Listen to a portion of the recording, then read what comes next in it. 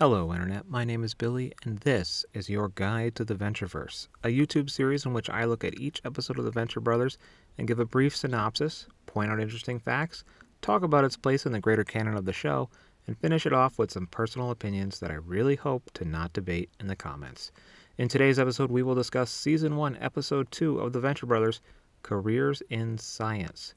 This episode first aired on August 14th, 2004. Let's get into it.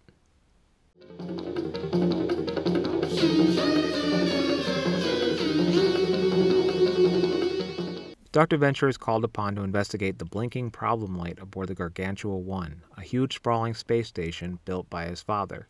There they meet the only two people currently inhabiting the space station, Bud Manstrong and Lieutenant Anna Baldovich. Bud Manstrong and Lieutenant Baldovich have a complicated relationship. Sexually repressed Bud can only express his feelings like a boy with a crush, while Lieutenant Baldovich has sexual needs that Bud is not meeting. Meanwhile, Hank and Dean come to the conclusion that the space station is haunted by a phantom spaceman, which it's not, and spend the episode dealing with this non-threat.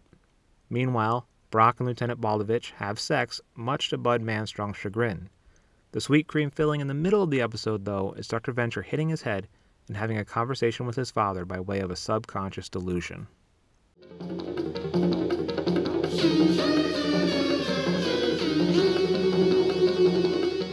If you've already watched all the Venture Brothers, you probably assume I'm going to talk about movie night.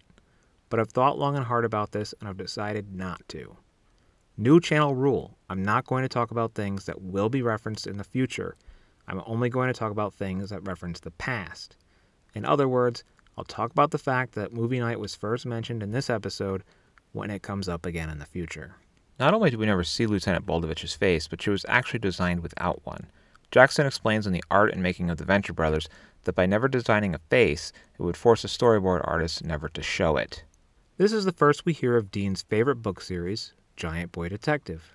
Less of a canon thing and more of a continuity thing, it's always bugged me that Doc complains he has to go to the bathroom in the beginning of the episode.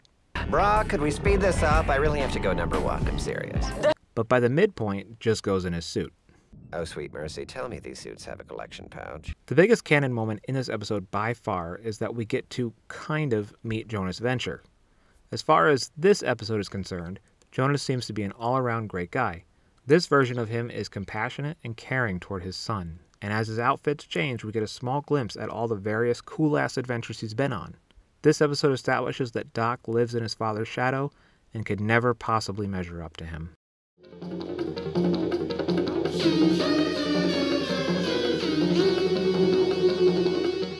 I'm no prude, but I pretty much hate all the sex stuff in this episode.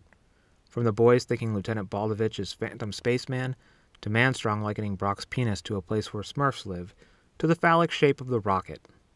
The one thing that saves the joke for me, though, is the emergence of Dr. Venture's above-it-all attitude, which really shows up for the first time in this episode.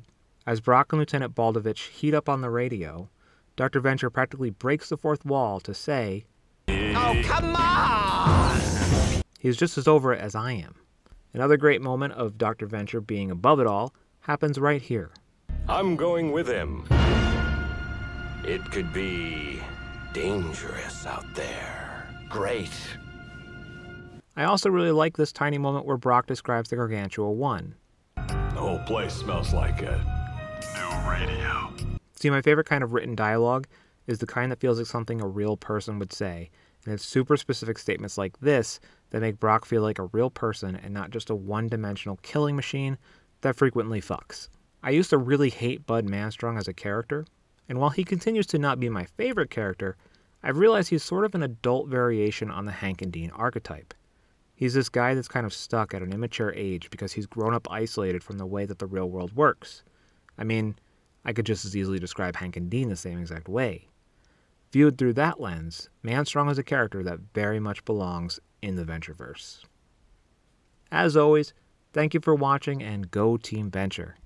And if there was some huge glaring thing that I missed in this video, subscribe to my Patreon to see these videos a week early and offer your input before I upload the final product.